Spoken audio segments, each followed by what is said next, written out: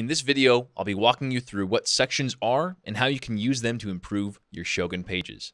Let's get started. So a section is an element in Shogun that is primarily used to structure different areas of pages and to create overlays with image and video backgrounds. To show how sections work, I'll be using a blank page as a template to build off of. You'll find the section element over in the Shogun builder, and dragging and dropping it over to any area on my page will create a standard section. And from here, you have a lot of options to customize. After selecting your section, over in the builder, you can change variables like height and width to give more space to work with in the section itself. Selecting the full width option will ensure that the section stretches to the full horizontal space of the page. And you can also implement something like an image in any section element. Section elements also give you a number of customizations for backgrounds, allowing you to select either an image, color, or video as a background for the section you're working with. If you've selected an image as your background, you can adjust the size of the image. Selecting the cover option ensures that your image fills the entire section. If you have issues with the image getting cut off,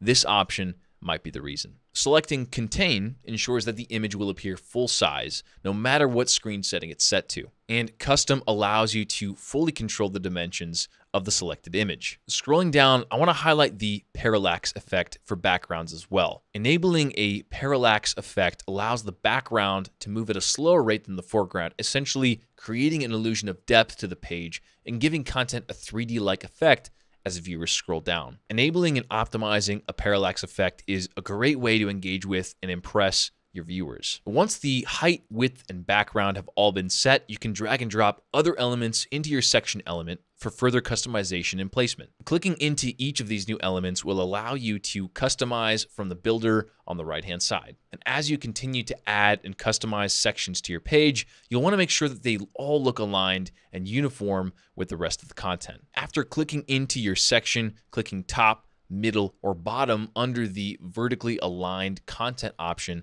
will allow you to keep content organized and consistent. So to summarize, sections are elements that can be used for building out just about any area on any page. Sections can be resized, they can house colors and images, and they can be used as backgrounds for any area of the page as well. Sections can be used for hero sections, product lists, newsletter sign-up call to actions, and honestly, they can be used for just about anything you're looking to build on a page, since they're used to house and optimize most of the other available page elements. All in all, that's it for sections. That's all for now. Thanks so much for watching. I'll see you in the next video.